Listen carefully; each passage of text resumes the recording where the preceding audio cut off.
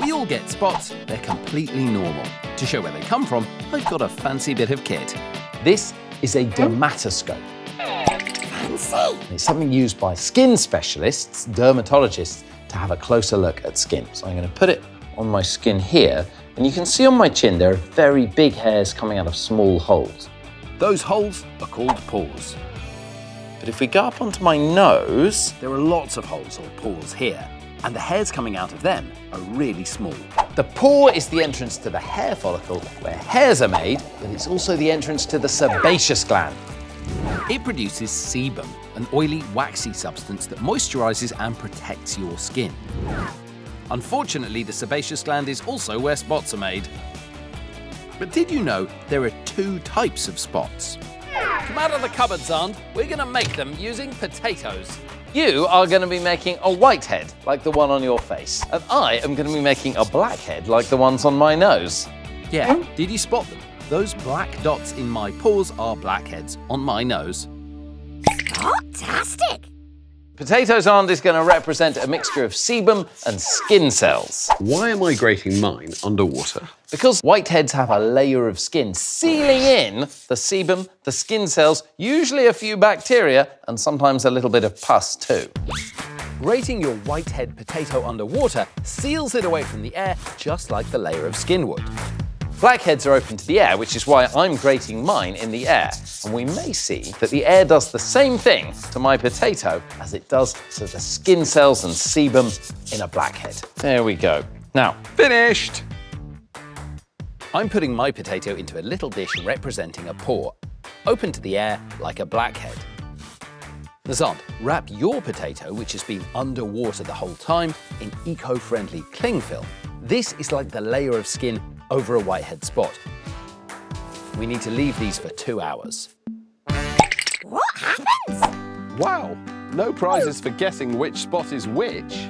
potato in mine has oxidized with the oxygen in the air and turned black, just like the melanin in a real blackhead. Whereas the skin covering over my potato has stopped it oxidizing, and so it's still white, a bit like my whitehead. I tell you what, Chris, I want to get under the skin of a spot and find out what's going on inside. I think we're going to make a spot-cano! To the cupboard of everything. I have the spot-cano ingredients. Well, there we go, Xand. All the ingredients we need for a spot-cano. You need to ascend to the elevated sebum dispensing area. What, you mean climb that ladder? Exactly.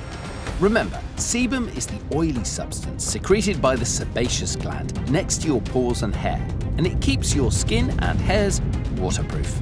Now it's time to get the sebum into that pore. Here we go.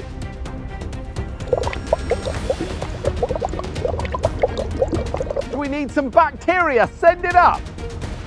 Now sometimes bacteria can get into the sebum in your pores and they start to multiply, and that is the beginning of an infected spot. That's good. Oh. Yes! I got splattered, Xand! Brilliant! These are dead skin cells, and they mix with the sebum and block the pore.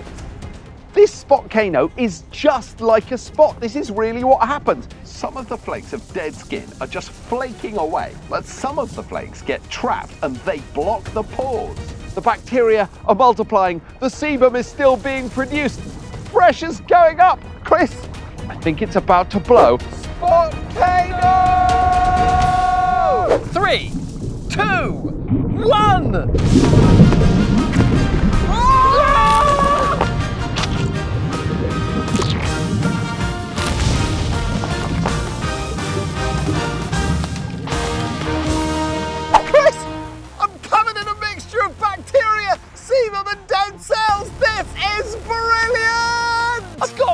On my high vis! We've shown you there are 2 types of spot.